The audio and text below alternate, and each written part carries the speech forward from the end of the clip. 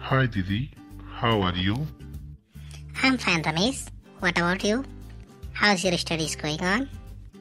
Studies are alright.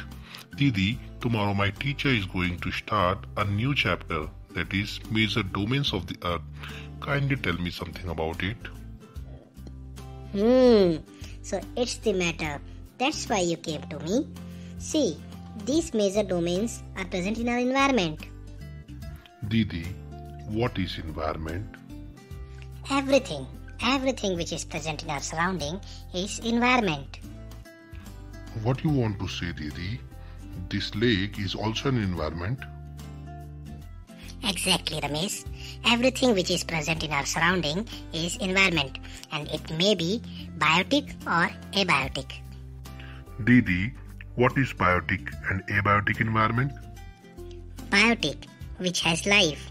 You can see plants nearby you, and abiotic are non-living things like water, air, land, etc.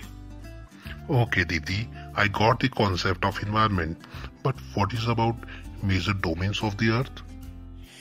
Major domains of the earth are lithosphere, hydrosphere, atmosphere, and biosphere. Didi, can you please explain it? Yeah, why not, dear? See, beyond the land, this is called lithosphere. See that water in the lake? That is hydrosphere. Look at the sky, it's atmosphere. It has mixture of gases including oxygen, which we intakes. Okay, Didi, but what about the biosphere? The zone where lithosphere, atmosphere, hydrosphere means land, water and air is present, that zone supports the life, that is biosphere. Didi, it means we are in biosphere, isn't it?